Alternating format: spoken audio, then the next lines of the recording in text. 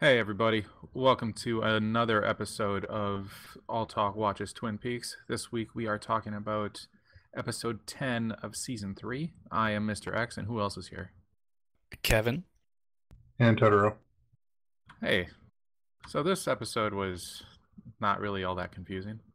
No, I had some, straightforward stuff, some boning. Yeah, some hilarious boning. Yeah. Well, I don't know. Awkward, I would say.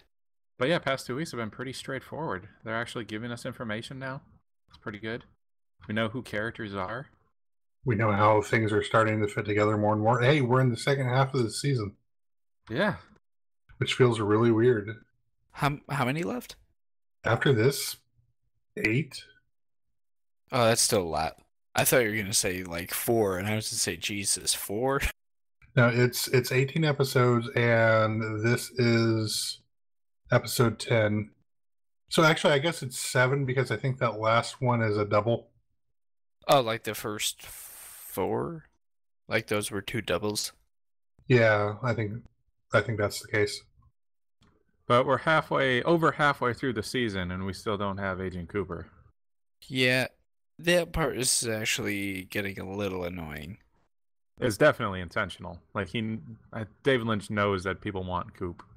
Yeah, but still. Yeah. So I guess we should start with the recap. The episode opened with Richard arguing, right, with the lady in the trailer. Yeah, with Miriam. Yeah, she said that she witnessed him running over the kid. And then she told the cops. Oh, that's who it was. That was the girl who saw. Okay. And they said next time she came to the diner, they'd give her a free piece of pie. Oh, I didn't know this. Oh, okay. I think it was pie. Could have been cake. Well, either way, she dead now. Yeah, it seems that way. Oh, no, she dead. Well, yeah. There's no question. She dead. She was still breathing. That was a lot of blood. There was a lot of blood. There was also the gas turned on and a lit candle. Yeah, she's dead. Most likely. You never know. But that also led us to, somewhat jumping, but led us to discovering that scumbag sheriff man is... Chad. Chad. Yeah, Chad. Yeah, because she said that she sent a letter to the sheriff's office. So he got on the phone. To Sheriff Truman. Yeah, to Sheriff Truman. And he got on the phone and called someone and said he needs them to intercept the letter. And at the time, it's not clear who he was calling, but it was pretty obvious who he was calling. Yeah. It was quite obvious, yeah. Oh, yeah. And then did we see Amanda Seyfried again? Seyfried? Yeah, her and that guy was going crazy because he was on drugs or something. Or coming off the drugs? I don't know. Both, either. Same. Yes. Yeah, he seemed like a jerk. Yeah, he's kind of an abusive asshole. I gotta be honest, a lot of people in this show are kind of scummy. Much more so than in, the first 2 seasons. Well, we got to hear Harry Dean Stanton sing a song and play guitar. That is true. That was actually pretty nice. I did enjoy that. Yeah, that was decidedly unscummy. That was definitely a jump over James playing the guitar and singing a song from season 2. God, oh man, I don't quite remember that. Well, guys, you're blocking that out of your memory. Let's be fair. James was always cool. He was always cool. Oh God. But that kind of goes into the next scene, which has probably an early contender for one of my favorite scenes of the episode and maybe the season and the series. So was it the trying girl? To kill the fly? Yeah. That scene was so good. That part actually freaked me out a little bit because there was a fly flying around. And one time, I think it was like right after she threw the little towel thing away, the fly came flying straight at me. I was like, oh, this is like 4D. But yeah, it was quite hilarious. Yeah, she was struggling to hit the fly, and then she picked up the remote and was right in front of the guy, and you knew he was going to get smacked in the face. Yeah. At first, I was thinking that maybe she was going to like smack him with like her hand or something. But then when she went for the when she went for that remote, I was like, oh my god. And then when, like, for after she hits him with the remote, they like wouldn't show his face. So I thought that maybe like she had hit him like in the eye and his eye had popped out or something. Like it was going to be like an Any Given Sunday type situation. Yeah, but Right. it was fine. It was just like a mark on his cheek. Well, he was bleeding. He got a cut. Yeah, it was still like a little cut on his cheek, though. Nothing major. Yeah, and then she was freaking out, and then he's like, I'm fine," but she had lost her mind and was inconsolable. I don't know that her mind was all there to begin with, especially given like between this, like trying to whip a fly with a napkin, and then later on she's kind of not there. She's the front runner for my favorite character introduced in the new season. What? Other than May I remind you of a certain child? yeah, other than Michael Cera, Wally. Oh, I thought you were going to say Sonny Jim. Sonny Jim is pretty cool too. Sonny No, Jim no, was no, no. always cool. Jim, That's cool. James. Anyway. Not as cool as Wally though. Wally is textbook cool. Yeah, you see that motorcycle? See that hat? He got a coat That with stash? his name on it. But, what? Then it jumps from that to, the hospital, right? Yeah, Dougie Jones finally went to the doctor. Apparently, he's looking fine. He lost some weight. And his BP is 110/70. That's pretty good. Really quick, though, how does Naomi Watts not notice how much weight he would have lost? Well, Yeah, she should have noticed much earlier. like I think that it's like here. So here's my headcanon for this.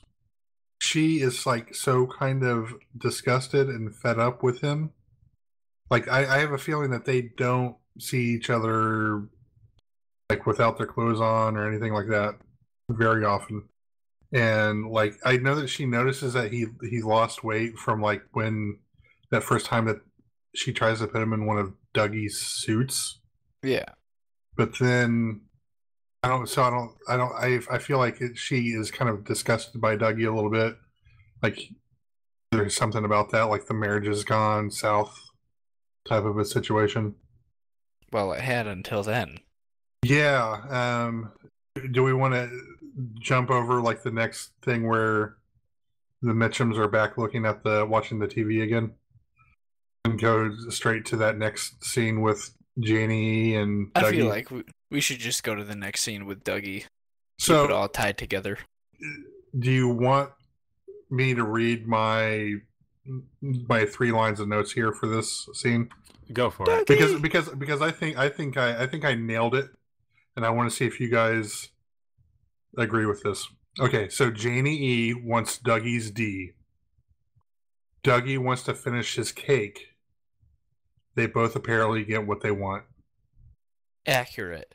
Well, Sums it up actually, pretty good. Wait, actually, no, you gotta read the don't fourth see line. him finish the cake. Well, no, he's pretty well on his way to finishing the cake, and they wake up Sonny Jim. Oh my, yeah, that part. So she's like trying to be all seductive and like Dougie just wants that cake. Dougie just wants the cake. Dougie that must have been a damn fine piece of cake. But then so she's like trying to basically break a piece off. Are you attracted to me? No, I'm not, Kevin. Please stop asking me these questions. I will never stop asking you that question. And so after they go through this little thing where she's asking him those types of questions, and then he's just eating his cake, it cuts to them in bed, and she's on top, and she is just riding him, and you just see like they shoot it from the back, so you just see her back, but you see his arms are like just out to the side, and he's just kind of like flopping and flailing up and down. It's like, man. But then it cuts to his face, and he just has like a huge smile. Yeah. And every time something like that happens, I'm like, oh, wait, he's back.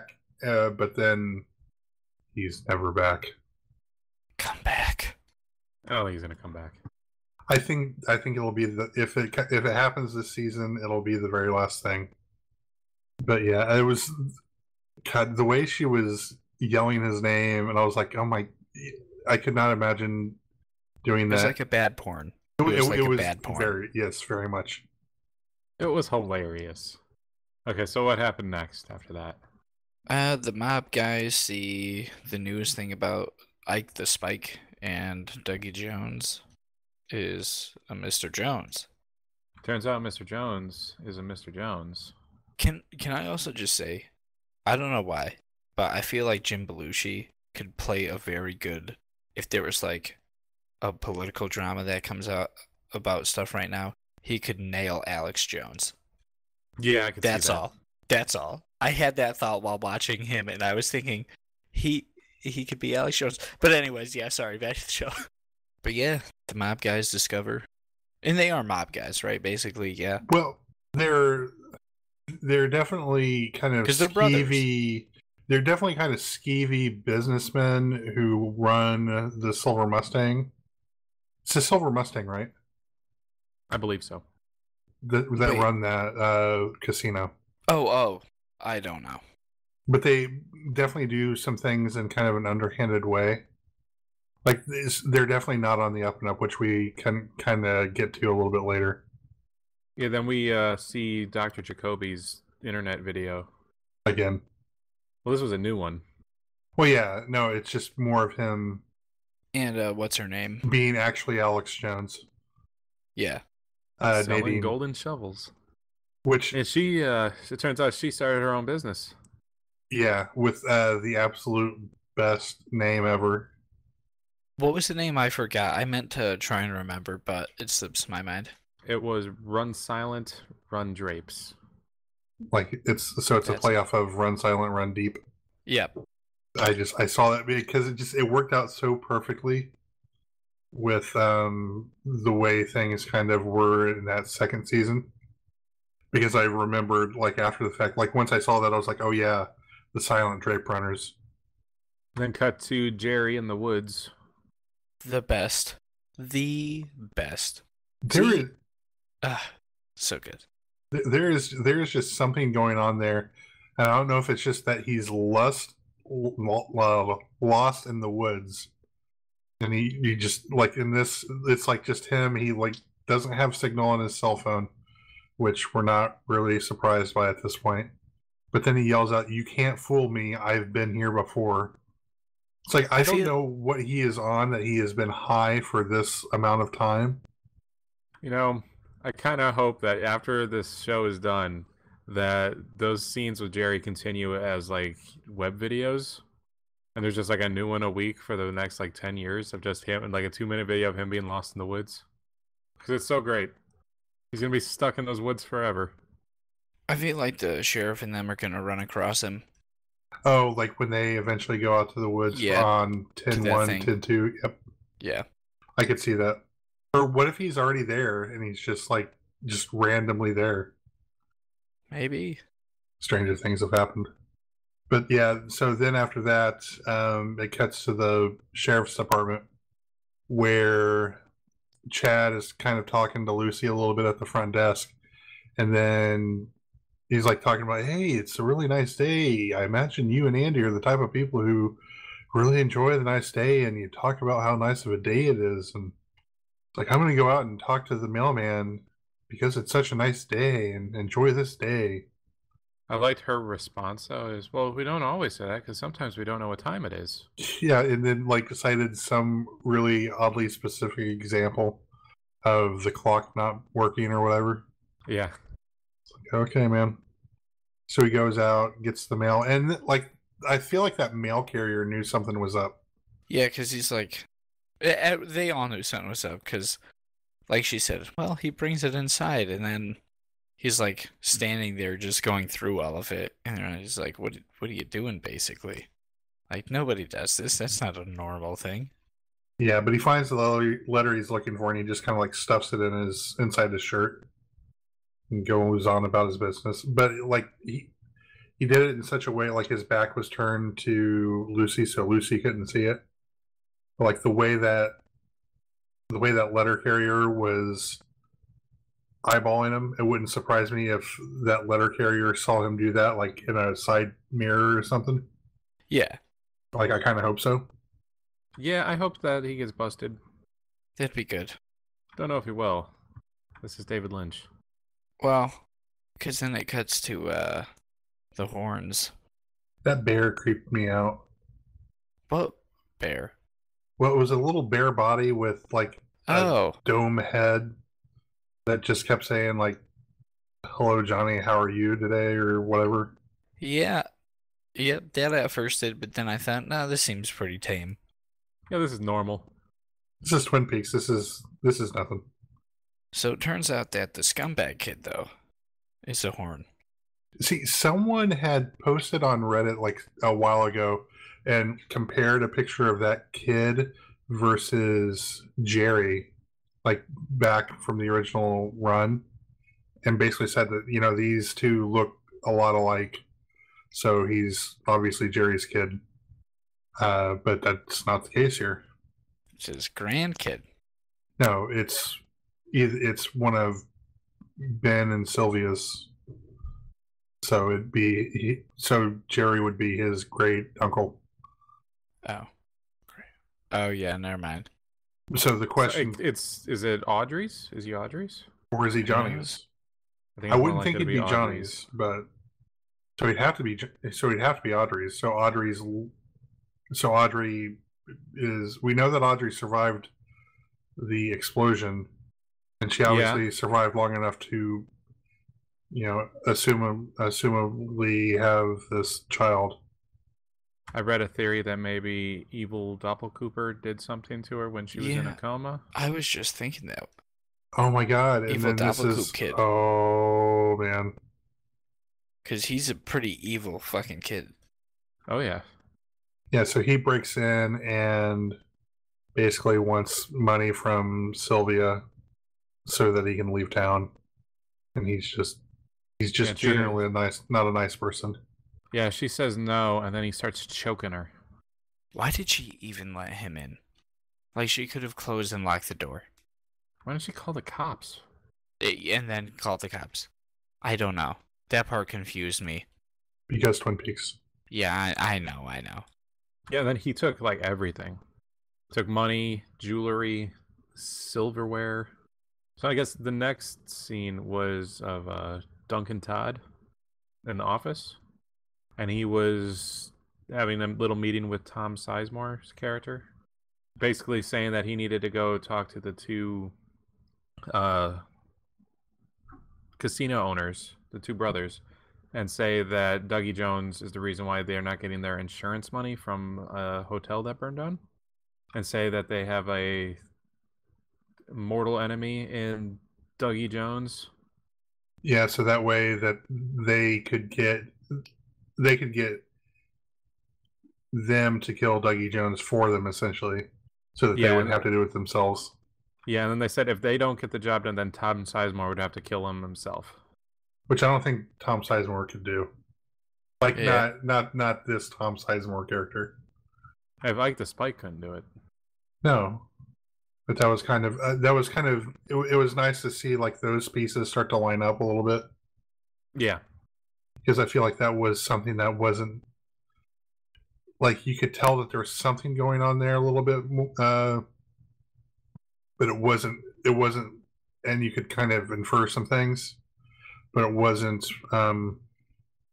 super duper apparent. Like, they didn't, you know, I don't think they exactly spelled it out, because, you know, I think that guy, the Duncan Todd character, would just kind of have, you'd only hear like one side of the conversation for the most part. right. But it sounds like the person he's really working for is Doppelcooper, though. And yeah, well, we knew that he wanted to kill Dougie Jones because he sent Ike the Spike after him. Right. But that's all we knew, and that could have been part of the people that wanted the money back. Yeah, the first time we see Dougie Jones, people want to kill him. Yeah, so I'm thinking that maybe they tried to hire it out to some low level thugs, and then when that didn't work, that's when they brought in like the Spike. And then the spike didn't get it done. Nope. Lost part of his hand. So what was the next thing that happened? The next thing is you kind of see a dinner going on where Gordon and is it Tammy? Are Tammy, yeah. kind of looking at, or they're kind of spying on Albert with the medical examiner, and they're having a good old time.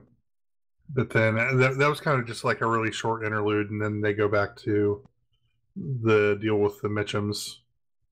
Yeah, Tom Sizemore shows up. And then and then this is kind of the other part where it's like, I don't think this Candy girl or woman has it all together, because they have to tell her like several times to exactly what they want her to do, which is to go out on the floor, bring him back, and then radio the guy out on the floor to have her go back. Yeah, it took a while just to get her attention to tell her to go do that, and then she goes, "So just bring him back here." And then she goes out there and just starts having a conversation with him. It was great. That Candy character is great. But then they get back. They have to radio in to bring him back, and then they say, "What were you two talking about?"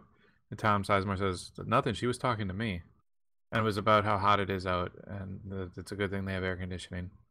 Yeah, and once they tell her that, they kind of look at Tom Sizemore as if to say, "Is that what she was really talking about?" And he kind of looks at him and says, "Yeah, that's all it was." It was like that was such a weird little thing that. And there was a little line between the two brothers as, if we fire her, she's got no place else to go. So it's almost like they're doing it as a favor. Yeah. So yeah, then Tom Sizemore delivers the news that they have an enemy in Dougie Jones. And then they decide that they're going to go ahead and set up a meeting with Dougie Jones to, I don't know, I just watched it. Before I've watched these about twice, and I only watched this one once, but did it seem like they were going to try and go ahead and kill Dougie at that meeting, or was it just like, hey, we'll set up a meeting and see where it goes? I don't think it was clear. Yeah, I don't know. It could go either way. It could be they try to bribe him or something. Yeah, bribing him may cost less than killing him. I feel like it probably wouldn't be killing, only because if that were the case, they wouldn't be the ones doing it. Like, they would have somebody else do it. Right. I guess they had a hit out on like the spike though. Oh yeah, they canceled that because saved a few bucks. Okay, so then after that, it goes back to Gordon in the hotel room, and he's drawing a picture. I'm not sure what the picture was. It was almost looked like a log or something. It looked kind of like a carrot with antlers to me. And there's also a hand reaching out. But then there's a knock at the door, and he goes and he opens the door, and then it cuts to Laura Palmer from season 1, I want to say. Could be season 2, could be Fire Walk with Me. I'm not sure, to be honest. Yeah, I don't know what that was. It was Laura Palmer though. Well, no, I know it was Laura Palmer, but so he sees Laura Palmer, and then it cuts to that fades away, and it's Tammy. No, Albert. Albert, that's what I meant to say. Tammy comes in later. Yeah, Albert comes in with proof that Denise, right? Diane, man, it's so hard keeping everyone's names in all these TV shows straight. Diane was like texting Coop, evil Coop. Yeah, so we find out that she had texted back saying they have Hastings. He is going to take them to the site, and that was after the cryptic message of around the dinner table. The conversation is lively. So, but I don't think they know that it's Cooper that she's texting with. All they know is that it bounces off a server in Mexico. Right, yeah. I think they have suspicions, though, that it could be Coop. They seem like they kind of knew. Yeah. Because he mentions, like, I had a bad feeling when she hugged me, Albert. Pretty good impression. Now say that you're worried about Coop. I can't. It's on the spot. Too much pressure. So then they also found an image of Doppelcooper. Oh yeah, on one of the memory cards from that. They said, I think they called it the Penthouse Murders. Yeah. So I guess he was a part in getting that all set up. No, I think he was one of the things that they saw come through. Maybe. No, because he was talking with another man, like a guy in a suit. Yeah, he was standing at like a counter talking to someone. Yeah. So he set that up to capture real Cooper coming out so that he wouldn't be able to take his place. Probably, yeah. Or maybe to like redirect him or something like that. Okay, that makes a lot more sense than what I was thinking, because I was like, it's some image of him, because all I could make out was Kyle MacLachlan in that picture. So And maybe that's where Cooper's memories are and personality. It's all in that cube. Who knows? Okay, so then Sylvia Horn is on the phone with Ben Horn asking for more money. yeah, and it kind of comes out at this point that they're not married anymore. Right. And so Ben is kind of exasperated. Then he's asked Ashley Judd if she wants to have dinner, right? Yeah, which kind of makes that, because I was under the assumption until this point that they were still married. So I was like, I thought that relationship scene between Ben and Beverly to be kind of weird if he was still married. But if they're not, then it's less weird. But she's married.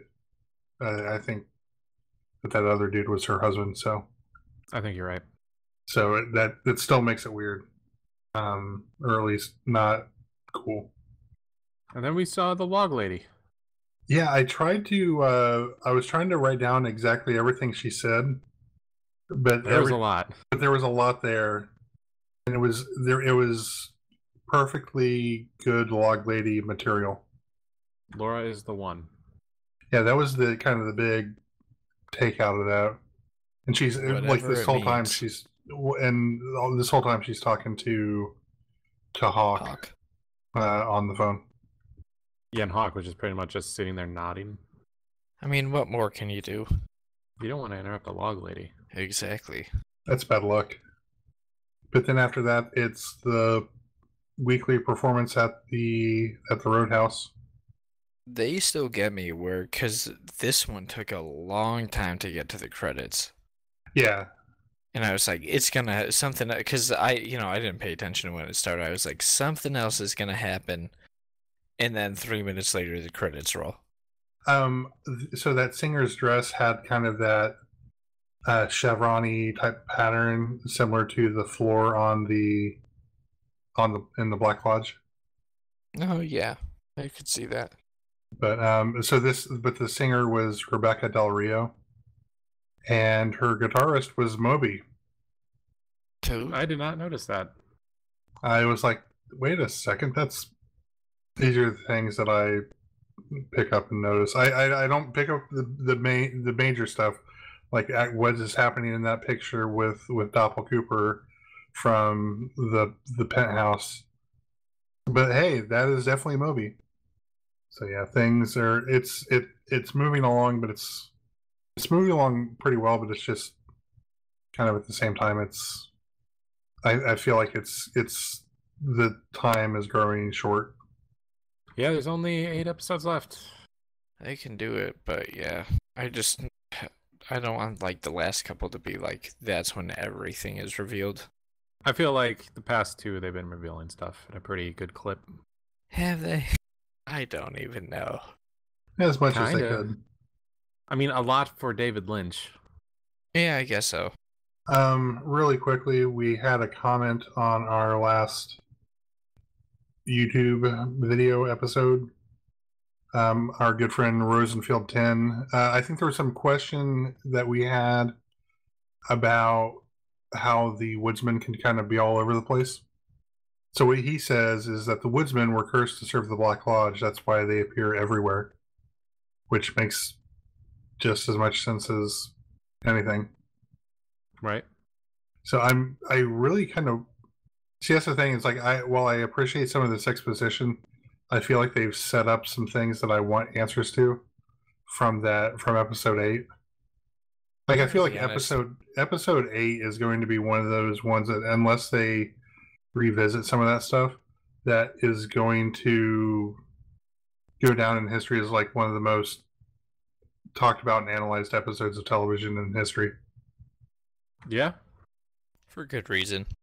I mean, the only other one I think that comes close is the season 2 finale. Yeah, that's... Oof. Well, that's not even as bad now because the show actually came back. Yeah, but so there was a lot that happened in that finale. It was, at the time, it was one of the weirdest episodes of anything that ever aired. Yep. And that has now been surpassed. Oh, yeah.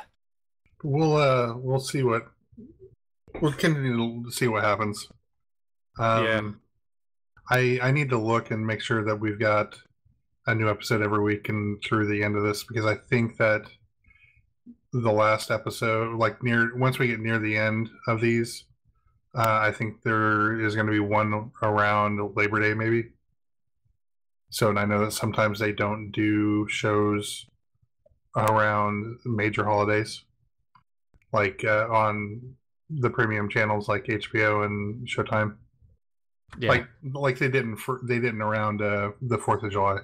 They usually they took a week off. Yeah, so usually it's like around Memorial Day, 4th of July, Labor Day. So, but I'm gonna look that up soon. Actually, looking right now, the final two, like the two-parter 17-18, are September 3rd. They air, so that would be Labor Day weekend. Okay, so they're going for it. That'll be good. Yeah. What better way to have the unofficial end of summer than with Twin Peaks? I can only imagine what that final episode is going to be. I'm looking at the IMDb right now, just, at the air dates, and for all the unaired episodes, it says part whatever for the ones that haven't aired. Know what this is about? ? And I feel like that should just be the same line for even the episodes that have already aired. For all the episode recaps, know what this is about? Nope. Neither do we.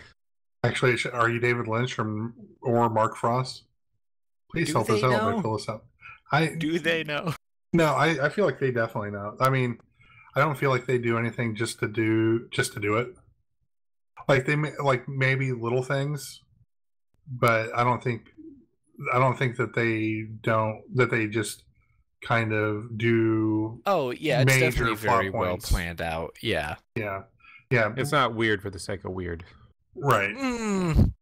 At parts, not entirely. It is. Yeah. So maybe we should go ahead and wrap up. We're getting kind of late. Yeah. All right. Thanks for listening. If you like this, give it a thumbs up on the YouTube and on iTunes. Rate us.